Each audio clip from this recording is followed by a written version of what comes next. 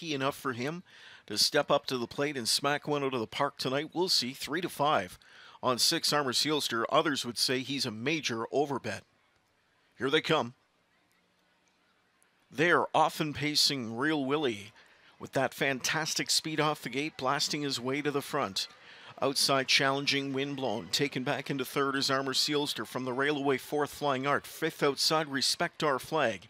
Hail Christian backs up into a 6-hole early. There's Pole Sitter, Toronto in the backfield. Armor Sealster, favorite made a break in the first turn. He's down the drain with a first turn break in stride. So they go to the quarter in 26-2, and it's Real Willie flaunting his early speed. In the pocket is Windblown. Flying Art, then Respect Our Flag. Hail Christian, Toronto is 6. Seventh now to Actor Hanover. Final 3 in the field. Pipe Prince Charlie, Force and Fury, and Armor Sealster can see them all. On up to the midway point they go, and Real Willie's on that lead. Second at the inside to Windblown. Third is Flying Arts, and fourth is Respect Our Flag. Hail Christian stayed in fifth. Toronto pops first up sixth. Halftime 55-3. A second panel 29-1.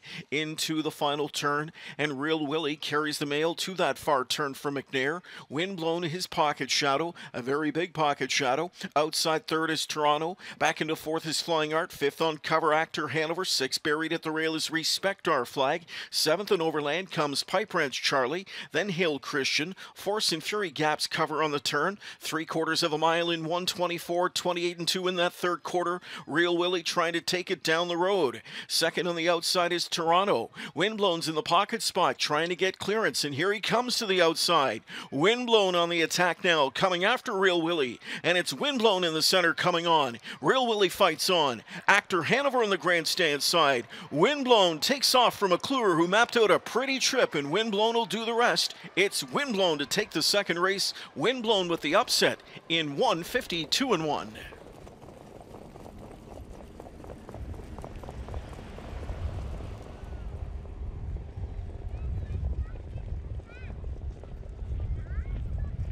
The road. Second on the outside is Toronto. Windblown's in the pocket spot trying to get clearance, and here he comes to the outside. Windblown on the attack now, coming after Real Willie, and it's Windblown in the center coming on. Real Willie fights on. Actor Hanover on the grandstand side. Windblown takes off from McClure, who mapped out a pretty trip, and Windblown will do the rest. It's Windblown to take the second race. Windblown with the upset in 1:52-1.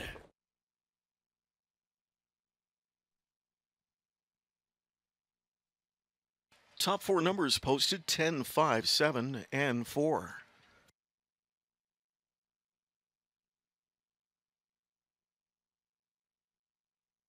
Here is a look at the winner of tonight's second race. To Victory Lane, it's number 10, Windblown, 6-year-old Mach 3 gelding out of the Cam Ocean mare Wind Warning. Bred by Springhaven Farm and Doug Millard, owned by Doug and Doug Pauley of Nova Scotia, along with Gord and Joanne McComb. Trained by Ben Hollingsworth, driven to victory tonight by Bob McClure.